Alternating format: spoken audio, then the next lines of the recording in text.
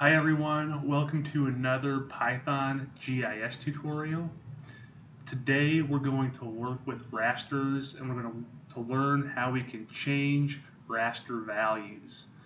Okay, so before we get started on this, just a quick reminder, if you haven't filled out the poll on the YouTube channel, go to the open source options channel, go to the community tab, and fill out the poll that asks about which kind of videos you'd like me to keep working on. This just gives me an idea a way to cater the content to the things that you guys are looking for. So fill that out and I'll work on making content related to the survey results. Okay, so let's get started on today's video. So first I'm going to go in and I'm going to open up my Python console. If you remember, if you've watched the video, we created a raster a couple videos ago. We're going to do the same thing today, but this time we're going to use that created raster. We're going to change values in it. So let's just go ahead and create a new script. And in this script, we are going to start by importing GDAL, and then we'll go about the process of making a new raster. So we're going to create a file name for this new raster, and we'll put this in C, temp, and we'll call this our test raster. And we'll make it a TIFF, and then we'll make a template. So we're going to have this template file just so we can copy some projections and cell sizes and things like that. Okay, so we're going to do C, temp, elevation, this is going to be my net 10 meter TIFF file. Alright, and then we're going to go ahead and we'll create the new raster. So let's go ahead and get a driver, a TIFF driver equals GDAL.get driver by name. And we're going to do gtiff, and then we'll do driver tiff create. Okay. Oh, and one thing we need to do before this, we actually need to open the template file and so we can get the information from it. So gdal.open fn template. I'm going faster this because I have this all in previous videos, so if you're not sure how to do this or aren't keeping up, go check those other videos out. Okay, so now we want to create a file, and we want to create the file fn. We want to go x size is going to equal ds temp.raster x size, and then we're going to create a new line, and y size equals ds temp.raster y size. Okay, and then let's just go back and make sure we get this right with the last one. So here's where we created, oh, we need bands and a data type. Okay, so let's go bands equals 1, e type equals gdal.gdt float 32. Okay, and that should give us our new raster, and we're going to name this DS for dataset, or raster dataset. And then we need to go ds.set geotransform, and this will be ds temp.get geotransform, and ds.set projection. This will be ds temp.get projection. Okay, and so that should give us our our new raster. Actually, now that I think about it, I don't want to make this the exact same size as Hello. This would be a pretty big raster. We're just going to keep this small, and we're going to make this size 10 by 10. So there's going to be 10 cells by 10 cells. Okay, we're going to put it in the same location as this, so we'll have the same upper left corner as this raster, and we'll have the same cell size as that raster in the same projection. So we'll line up with this one on the upper left corner, but it won't be the full extent.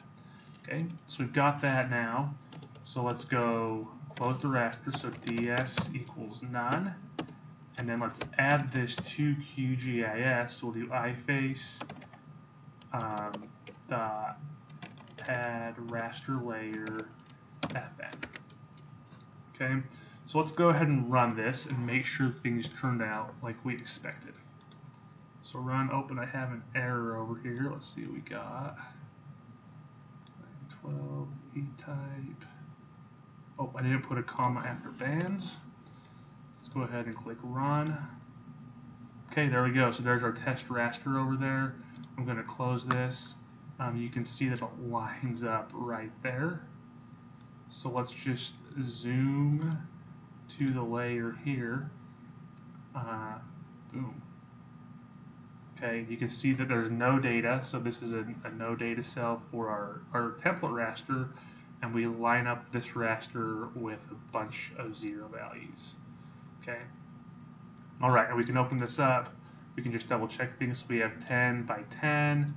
We have that same coordinate extent, and we have a 10 by 10 pixel size. Good deal. So we've got our raster created. Let's open that Python console back up. Now what we want to do is we want to change some values in here. Maybe we just want to change one value and make it 100 or something.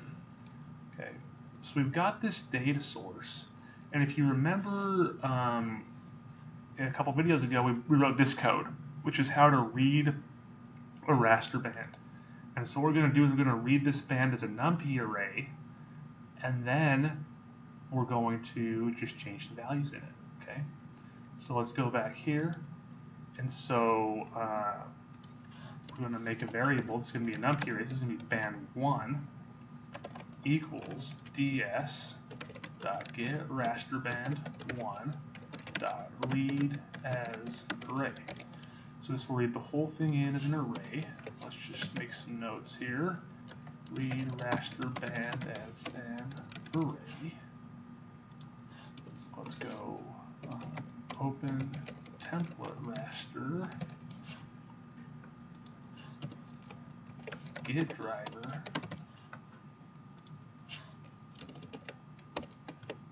create dataset. Okay. Okay, so now that we've read that raster, I can go in and I can do band 1, and I can select a row and a column. So let's select the first value, so 0, 0. And I'm going to come in here, and let's just comment this line out for now. Let's remove this from here. And what I'm going to do is let's just go ahead and print this.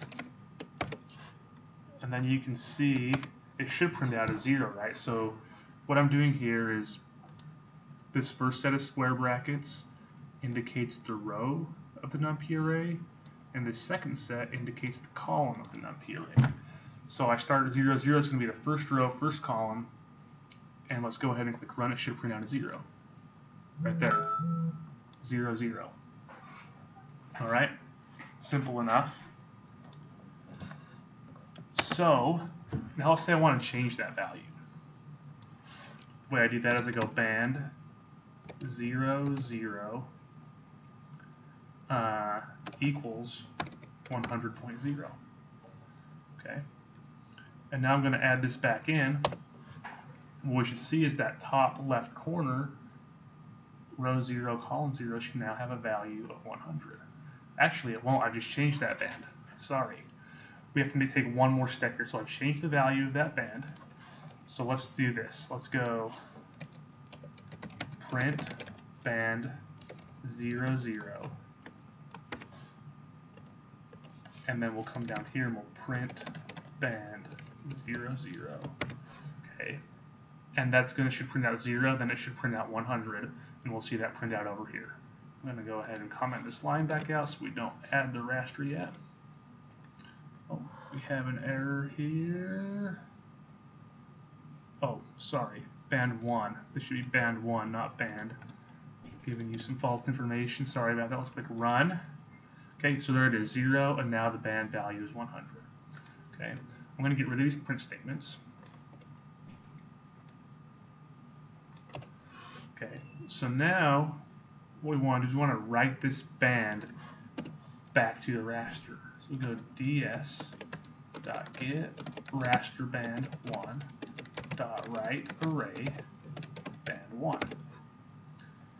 Now that's going to write band 1, this here, to the array. We just changed a value, so instead of having a 0 in that top left corner, it will have 100 in the top left corner.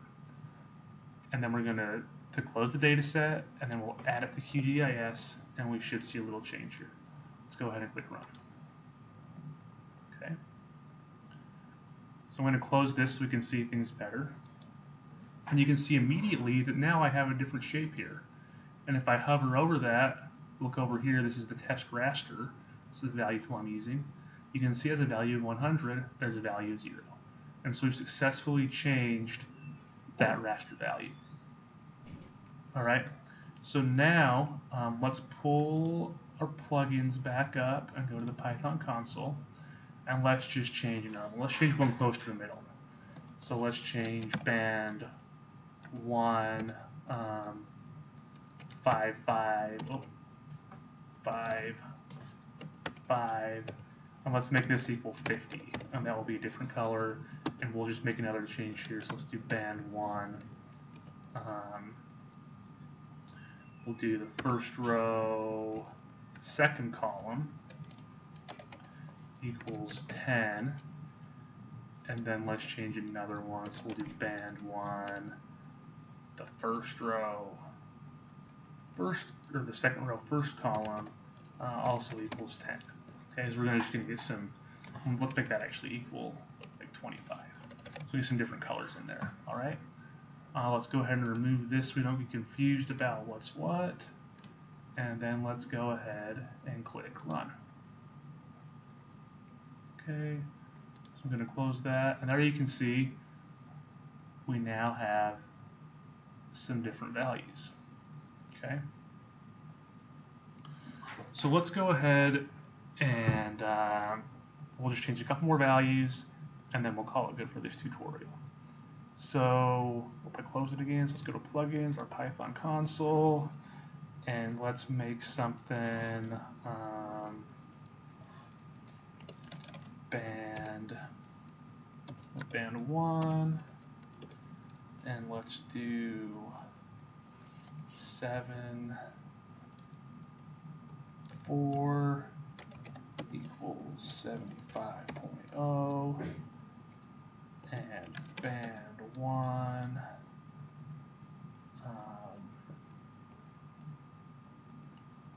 let's go through 3 9. So because I only have 10 columns or rows, 9 is going to be the maximum number. We'll make that 100, and let's go like that. We'll run that thing. Let's see where we get to. We'll remove this guy. Okay, run. And there you go. You can see we've got some values changed in there. So there you go, guys. Thanks for watching. As always, if you have questions, leave them in the comments below. Suggestions, leave them in the comments, or contact me directly, whatever you want to do. And don't forget to fill out that survey if you want to on the open source options community page. Thanks for watching. Have a great day.